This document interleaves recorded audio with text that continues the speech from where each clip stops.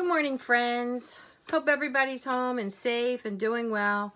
Today I have a book to read to you called Pig the Pug Fibber. It was given to me by Hudson Greenblatt at our most recent book fair.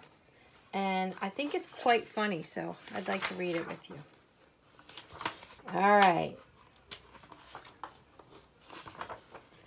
Pig was a pug, and I'm sorry to say, he would often tell lies just to get his own way.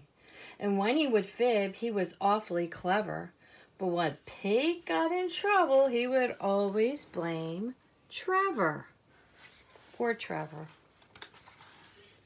You see, he would mess up the living room mat, and then he'd just point and say, "Trevor did that." Or he'd shatter a beautiful vase full of flowers, and then he'd say, "Trevor's been crazy for hours." He once even ripped up a lovely old dress, then he hid behind Trevor and made him confess.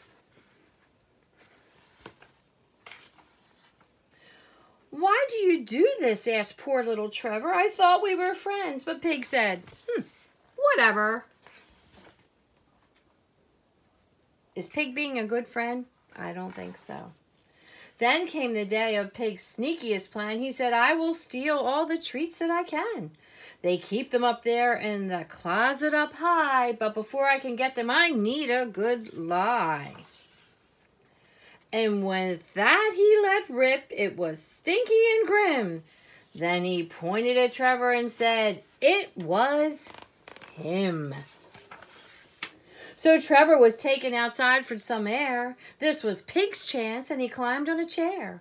"Those treats will be mine, and I'll gobble them all. But behind those treats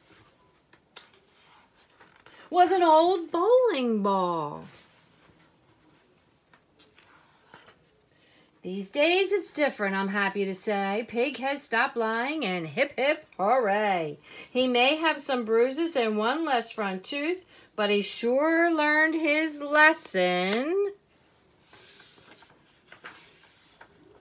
And that is the truth. Stay well, and I'll see you soon. Thanks for listening. Bye.